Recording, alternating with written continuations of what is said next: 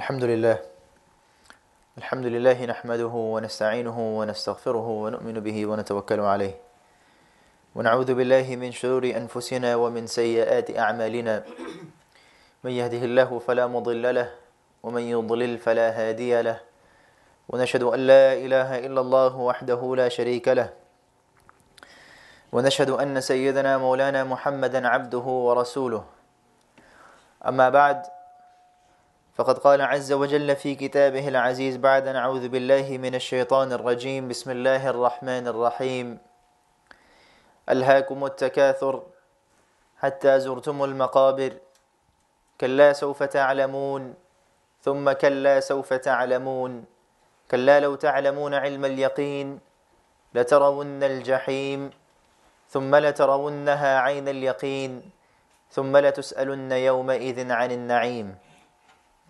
وقال النبي صلى الله عليه وسلم لو كان لابن آدم واديان من مال لأحب أن يكون له ثالث ولا يملأ فاه إلا التراب ويتوب الله على من تاب أو كما قال عليه الصلاة والسلام.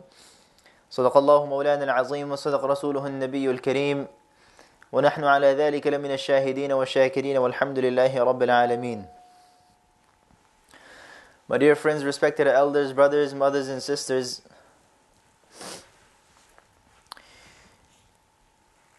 the surah that I have recited before you, Allah subhanahu wa ta'ala, He is delivering a very great message in this surah. And that message is for each and every single one of us. Our lives are moving so fast, day in and day out. We don't even realize JUMA comes and JUMA goes. We're into the Masjid for JUMA. Next week again, we're going to be here again. We don't realize how fast our lives are moving. How fast this time that we are in, how fast it's going from us. And that closer, every single second, every single minute, you and I were getting closer and closer to something that is very great. And at times for that we need a very great reminder. Because we think that it's fine, I'm living my life, nothing is going to happen to me. I am 18, I am 19, I'm 20. I have a long life ahead of me. When I hit 40, when I hit 50, then I'll think about coming to the Masjid. Then I'll think about obeying Allah. Then I'll think about praying Salah. Then I'll think about reading Quran. But wallahi, my dear respected brothers, Allah subhanahu wa ta'ala does not care how old you are or how young you are. When it is time to go, you'll go. The only thing that matters in the sight of Allah Ta'ala is what you take back with you. What you take with you in the akhirah. So this message in the surah is very great. And Allah subhanahu wa ta'ala wants you and I to figure it out as soon as possible. Allah Ta'ala wants you and I to realize and to figure this out. That what are we doing with our lives? Where are we heading towards? What are we accomplishing from our lives? What is my goal? Is my goal to, just accumulate more and more money? Is my goal to just make more and more money? I'm making 5,000, how I can make 6,000. I'm making 1 million, how I can make 2 million. I have one business, how I can make another business. That's the hadith of the Prophet ﷺ. The Prophet ﷺ very beautifully says, لو كان لابن آدم واديان من ذهب لا حب أن يكون له ثالث. If Allah Ta'ala were to give the son of Adam 2 valleys of gold, he'll make dua to Allah, Ya Allah, when am I getting the third one? Where's the third one, Ya Allah? لا حب أن يكون له ثالث. To have 2 valleys of gold, so much gold, Ya Allah, where can I get the other one? So the Prophet then says, وَلَا يَمْلَأُ فَاهُ إِلَّا التُّرَابِ. This belly of son of Adam can never be filled except by the dirt of his grave. That's the only thing that can fill his belly. And this is in our nature. Allah Ta'ala wants you and I to figure out as soon as possible. It is in our nature. Well, right in the beginning, Allah Ta'ala says, Alhaakum. Alhaakum. Right? It has distracted you. It has distracted you. Now the question is, what has distracted us? Right? What is there that is distracting you and I? Allah Ta'ala left it blank for you and I to figure out. And this is what majority of the Mufassireen, they say, that it is for you and I to figure out what is distracting us. If it is my phone during salah that is distracting me, I need to let it go. If it is my friends who are keeping me away from the remembrance of Allah, I want to go pray salah. My friend and my buddy comes up to me, hey, what are you doing? I'm about to go pray Fajr in the Masjid. Oh, what's wrong with you? Are you okay? Is everything okay? What did you have last night for dinner? Come on, it's fine. We'll pray later. I'm trying to go for Isha Salah. What's going on? No, pray later. It's fine. If it's your friend, you have to let him go. Allah Ta'ala left it blank. Alhaakum. It has distracted you. What is distracting us from the remembrance of Allah? The earlier and the sooner we figure it out, the better it is for your akhirah. Whether it may be your friends, whether it may be your family members, whether it may be anyone in your life that is keeping you away from Allah. And for each and every single person is different. You know, you could sit down and watch the news for hours and hours and hours, and read newspaper for hours and hours, wait for the latest report to come out for hours and hours. When it is time to recite Quran, what do? I think today I read 2 ayat. That should be enough, inshallah. You know, tomorrow I might read or might not read. Do you know Surah Fatiha? Is your Surah Fatiha good? Can you recite Surah Fatiha properly? No, I don't know. How old are you? I'm 60 years old. When was the last time you recited Surah Fatiha to someone? I used to recite it to someone when I was a kid. And I've been praying my salah. 60 years of my life I've been praying salah. Do I know if I'm reciting what I am correctly? Is my Surah Fatiha correct? When was the last time I came up to someone and told them, can you help me out? Can you listen to me? I am doing this every single day. I'm doing an amal, this act of salah every single day, imagine. And you're resurrected in the court of Allah on the day of Qiyamah. And Allah Ta'ala says, look, your salah is nullified. There's no such thing. Because your Surah Fatiha had nothing in there. You didn't know how to recite the Quran properly. You were supposed to praise me, but you started cursing upon Allah, al-a'yadhu billah. You changed the wordings. This is what we need to do, right? What are we trying to get from our lives? We need to realize, and the sooner we realize, the better we'll get in terms of pleasing Allah subhanahu wa ta'ala. So Allah subhanahu wa ta'ala right in the beginning says, Alhaakum, it has distracted you. Now Allah subhanahu wa ta'ala says, At-takathur. Alhaakum at-takathur. At-takathur. The abundance of something. Right? And the abundance of what? The abundance of what? What is it that is distracting us? So over here, the Mufassireen, they give 3 meanings. They give 3 meanings of at-takathur. The very first meaning they give of at-takathur is that Allah subhanahu wa ta'ala says, the desire to want more and more and more, that has distracted you. Right? The desire to want more and more. You got one phone, the next one comes out, I have to get it. It's my desire, I have to follow it. If I'm not following it, something's going to happen. I have one house, how can I make another house? I have one business, how I can go ahead and invest in another business and make more. And this is the nature of Ibn Adam, the son of Adam. The hadith of the Prophet ﷺ says it. There's no wrong in that. Nothing wrong in that. What's wrong is the desire to have more and more. Along those lines, when you go ahead and you start working for more and more, along those lines you forget about Allah. You forget about Allah. You have no time for deen. Why? I have to work. If I don't work, how am I supposed to provide my family? The muadhin says, Hayya ala salah. You're saying, no, I have to go work. I can't do anything. Hayya ala al-falah. I come to success. My success is in my job. So what wealth, what barakah is that wealth going to give you? So now that's distracting you, that's distraction. If that is keeping you away from the remembrance of Allah Ta'ala, you know what to do with your life. The abundance to have more and more and more, to accumulate more and more. The second meaning they give is at-tafakhur ma'at-takathur. At-tafakhur, sometimes you meet people that have a lot. But what do? They tend to boast about it. Hey, I have this much, how much do you have? I own this and I own that. Look at my car and look at your car. Look what I'm driving. Look at my house, look at your house. That does not matter in the sight of Allah Ta'ala. You're going towards a wrong direction. You've taken a whole wrong perspective of your life.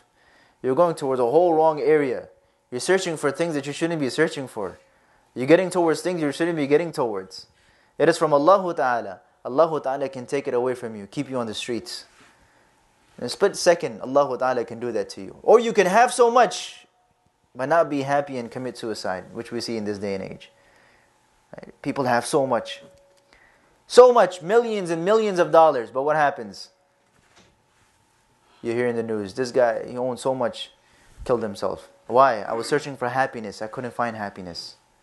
I don't know where to go. I don't know where to search. At-tafakhur ma'at-takathur. To boast to others. Right? When Fir'aun, and we know about Fir'aun. Fir'aun, of course, he was a king of his time. He had so much wealth. His kingdom owned everything. Wanted to do whatever he willed. So amazingly about him, it's written that when he was passing away, when he was about to die, of course we know when Musa alayhi salam crossed the sea, and he was following Musa and of course Bani Israel. So he starts drowning. While he starts drowning, of course now at that time, at that specific moment, Allah Ta'ala highlights that in the Quran. It speaks of that incident. Whereas when he's about to drown, when he's drowning, he says, now I believe in Allah. Now I believe in the Ilah. Now I believe in the God of Musa and Harun. So Allah subhanahu wa ta'ala says right after, الآن وقد عصيت قبل وكنت من المفسدين. Right? You believe now? Now is the time you're believing? Right? Now that you can see the akhirah. Now you know you have nowhere to turn to. You know it's over. I have nowhere to go. Now is the time you're doing tawbah? Now is the time you're repenting to Allah? Right? I gave you so much life before. At that point, you couldn't repent to me, you couldn't turn to me.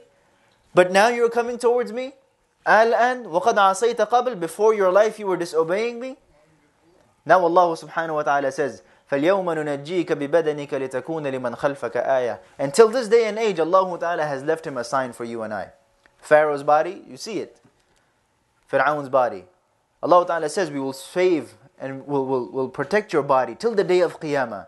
لِتَكُونَ لِمَنْ خَلْفَكَ آيَةً. So that you may be a sign for those who are coming after you. So that no one can claim, hey, I am your Rabb, أَنَا رَبُّكُمُ الْأَعْلَى. So that's why Imam al-Nawawi rahimahullah, he says about the life of Fir'aun. He says, مَاتَ مَلِكُ مِصْرٍ بَعِيدًا عَنْ عَرْشِهِ بَعِيدًا عَنْ سُلْطَانِهِ لا طبيب يداويه ولا صديق يواصيه ولا عين تبكيه. He says the king of Misr, he is dying away, far away from his palace, far away from his palace, far away from his kingdom. لا طبيب يداويه. There's no doctor to cure him. There's no doctor to take care of him. Right? When it is time to go, you have to go. You can bring all the doctors of the world, bring them together to work and operate on your body. But it's time to leave. No one can bring back that soul for you. So he says, لا طبيب يداويه. There is no doctor to take care of him. ولا صديق يواصيه. There is no friend. He doesn't have any companion to sit right beside him, to moan, to cry for him. ولا عين تبكيه. No eye to shed a tear for him. This is the situation he is dying in. So what use is that wealth? What good is that wealth doing you if it is keeping you away from the remembrance of Allah Ta'ala, which you run towards so much, you boast about it so much to others? What good is that wealth for you? What good is it doing you? Maulana Zakaria rahmatullah alayhi, he writes a very beautiful incident. And this is about a king. So he says that there was a king, and one day he told his people, his ministers and his army, that tomorrow I want to go ahead and see my kingdom. I want to see my kingdom. I want to see different areas, different places. I want to see what I own. So he tells the army to get ready. Be ready. Tomorrow is the day. He tells his servants, he tells his khuddam, hey, I need the best of the best garment tomorrow. I want to have a nice big breakfast, and I need a good horse that I can ride upon. And everything should be good. Everything should be perfect tomorrow. So they all get ready. Next day comes. The king gets ready. He has a very beautiful garment. He tells his army to get ready. He has a good meal. He says goodbye to his family. So he starts his journey. And he's visiting different areas of his kingdom. Going from one place to the other. Seeing the rivers, seeing the trees, beautiful gardens, seeing the people, different people. And he's on his horse and, with all pride and takabbur, he's just going all around. So, this one faqir, this one poor guy, thousands of people behind him, his army behind him. This one faqir, this one poor guy, ripped up garment, torn garment, hair everywhere. Looks like he didn't, a skinny guy, looked like he didn't eat for days. So he comes up in front of his horse. Runs in front of his horse and, stops his horse. Like, hey, stop. So the king goes, hey, who are you? I don't know you. Why are you telling me to stop? All this army behind me, you're telling all these people to stop. For what reason? So he goes, I have to talk to you, king. I need to speak to you. So the king goes, oh, I don't need to speak to you. You're a faqir. Talk to my ministers. Talk to these guys in the back. He tells, no, king, I have to speak to you. It's something very important. I have to talk to you about it. It's urgent, So the king goes, okay, if it's okay, talk. I'm listening. Speak from there. No, king, I can't speak from there. I need to come very close to you. It's a secret. I have to tell it to you in your ears. I have to speak it to you about it in your ear. So the king goes, it might be something very important. Come, let me listen to it. What do you got to say? He comes close. Okay, you have to bring your ear. Okay, I'm listening. Brings his ear close to his mouth. The guy goes, hey, I am Malakul Maut. I am the angel of death. And I'm here to take your soul away. So the king goes, what do you mean? You're Malakul Maut. I'm Malakul Maut. I'm the angel of death. I'm here to take your soul away. Give me one chance. I need to go back to my family. Just give me one chance. Let me just say, goodbye to them. Let me kiss my kids. Let me say goodbye to my wife. It's done. You had your chances. You had your choice. You made your choices and you had your chances. It's time to go. It's time to leave the world. So much people behind me, so many people behind me, all this army behind me. What do I do with them? Don't worry, there will be many kings after you. It's time to go now. So what wealth are we boasting about? At-tafakhur ma'at-takathur. What are you boasting about with your life? When you are going to be lowered in a grave, just in one piece of coffin, and people are going to pray, as a poet very beautifully mentions, he says, أصلوا صلاة لا ركوع لها ولا سجود لها وألبسوني ثيابا لا كمام لها. They make me wear clothes that don't have any sleeves. They make me wear clothes that don't even have any sleeves. وصلوا صلاة لا ركوع لها ولا سجود لها. They pray a salah which doesn't even have ruku' and sujood in it. لعل الله يرحمني, hoping for Allah Ta'ala to have mercy upon me. So what wealth are you boasting about? What are you speaking to people about? Posting about on the internet? I have this and I have that. The third meaning Mufassirin rahimahumullah they give is at-ta'awun. Right? Competing with one another. Competing with one another. Right? You see someone with something better than you, like, I have to get something better than that. He got it for $500. I have to get it for $1,000. How can I get it for $1,000? You're competing with one another in wrong things that don't matter in the sight of Allah. The hadith of the Prophet ﷺ, the Prophet ﷺ says, "Wallahi mal faqru akhsha alaykum, walakin akhsha alaykum an tubsata alaykum ad-dunya kama busitat ala man kana qablakum, fatanafasuha kama tanafasuha, wa tulhikum kama alhathum aw kama qala." That I swear by Allah Ta'ala, I do not fear upon you poverty. The Prophet ﷺ says, "Mal faqru akhsha alaykum." I do not fear poverty over you. I do not fear that you will become poor. Telling his Sahaba, his companions. And this message is for the people, for the entire nation, till the day of Qiyamah. مَا الْفَقْرُ أَخْشَى عَلَيْكُمْ I do not fear poverty over you. وَلَكِنْ أَخْشَى عَلَيْكُمْ What do I fear most over you? That Allah Ta'ala will give you this dunya. And He'll give it to you in abundance. You have a lot of this dunya. Right? فَتَنَافَسُوهَا كَمَا تَنَافَسُوهَا You'll start competing with one another in it. You start competing with one another in this dunya, about this dunya. And فَتُلْهِيكُمْ كَمَا أَلْهَدْتُمْ Just like how Allah Ta'ala gave to the nations before you. Allah Ta'ala gave them wealth. Allah Ta'ala gave them dunya. They started competing with one another. And it destroyed them just like how it's going to destroy you as well. Those individuals, those people, they started competing in the wrong thing. Until they forgot they had to work for their death. And death was right on top of their heads. Well, there's the companions of Rasulullah Sallallahu Alaihi Wasallam. They're competing with one another in what? Al-Khair, good. Al-Bir, competing with one another. How? In this day and age as well. How can I do good? How can I bring someone towards good? I'm coming to the masjid. I'm commuting to the masjid. Text your friend, hey, you need a ride towards the masjid. I'm going to the masjid. Other than your friend telling you, I'm going to the movies. You want to come with me to the movies? Right? Yeah, you got to listen to this song, man. This is a new jam out. Right? Telling people to do wrong. Telling people to do sin. Their sin is upon you and your sin is upon you as well. On the day of Qiyamah, what are you going to tell Allah?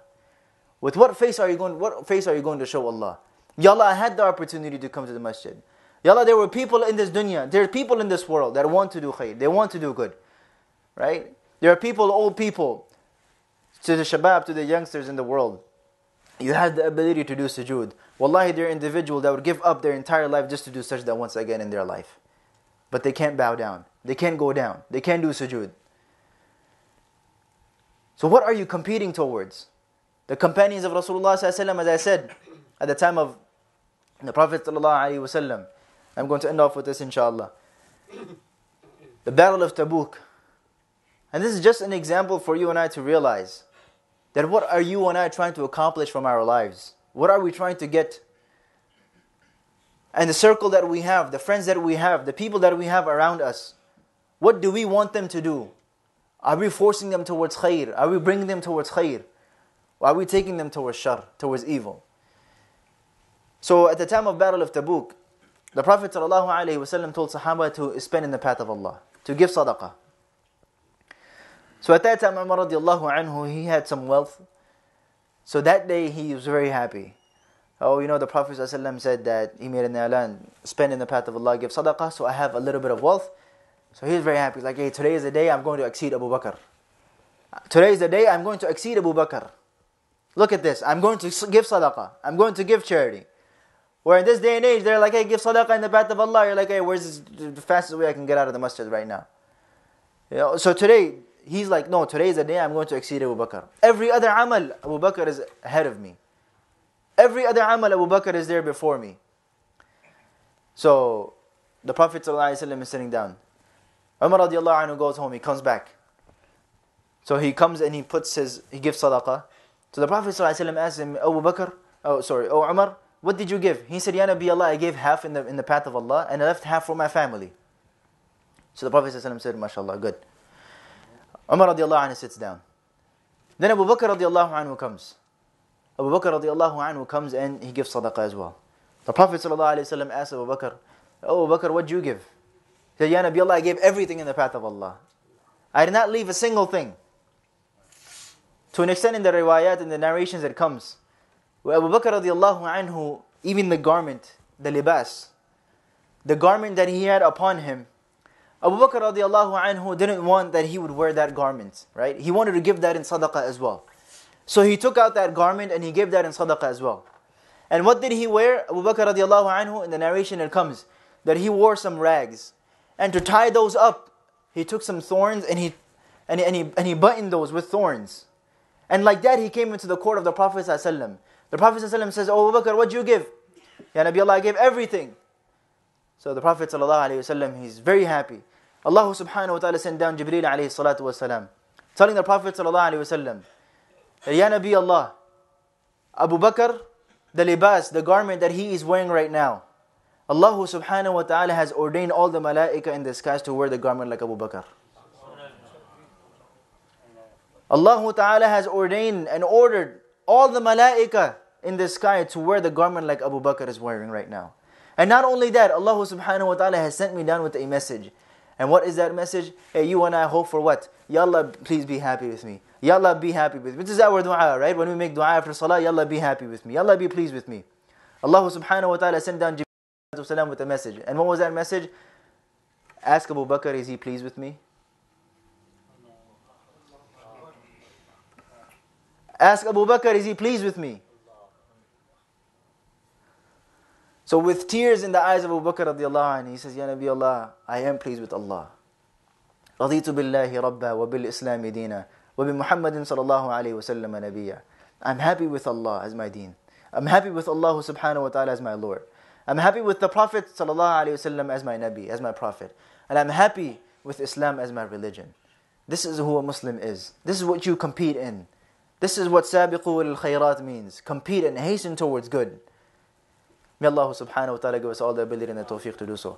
May Allah subhanahu wa ta'ala give us all the ability and the opportunity to compete towards khayr and to figure out what we need to do with our lives before it's over. أقول قولي هذا أستغفر الله لي ولكم ولسائر المسلمين فاستغفروه إنه غفور رحيم.